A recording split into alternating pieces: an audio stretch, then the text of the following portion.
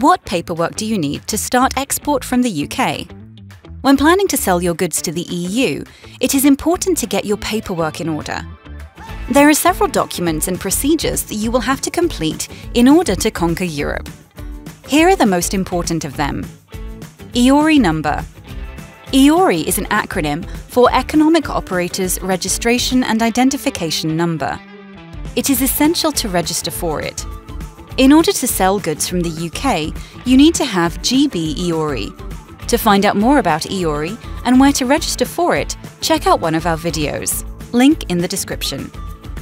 The next thing you need to know about are the invoices. The commercial invoice is a record of evidence of the transaction between the exporter and the importer. Once the goods are available, the exporter issues a commercial invoice to the importer in order to charge him for the goods. The commercial invoice contains the basic information on the transaction, and it is always required for customs clearance. You will also need a tariff code. A tariff code is a unique code that is documented in the Harmonized System, HS. Tariff codes exist for almost every product involved in global commerce.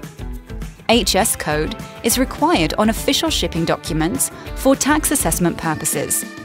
This serves as the basis for the import and export classification system, ensuring uniformity of product classification worldwide. Check the description below this video and follow the link to HS database, where you can check your product's HS code. Remember, every document required for successful customs check can be submitted electronically.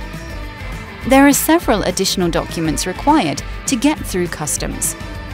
Here at GLOBAL24, we handle not only your logistics, but will get your goods through customs swiftly and without any problems. Check the links in the description to find out more.